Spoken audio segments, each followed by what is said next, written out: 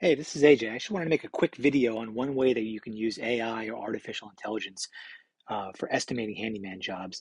So what you're looking at is a picture that a client sent me yesterday. He had some wood rot around the house. So this is just some common fascia wood rot. So I took this picture and I put it into Bard, which is Google's AI, bard.google.com. So I uploaded the picture and I just asked a question. Can you generate an estimate to repair this wood rot of on fascia board, include new wood and paint in the estimate? And look what it came back with. It came back with, yes, I can do it. Here's a general idea of the materials, the labor needed, the total, a few follow-on questions, and a bunch of other information. This isn't perfect, but it's pretty damn good. So if you're looking for another way to try to get your arms around some things, I had no idea they could do this with the pictures. So this is going to save me a ton of time, and I just thought I'd throw it out there. This is the first in a series of AI videos I'm going to make and how they can be used for your handyman business. So thanks.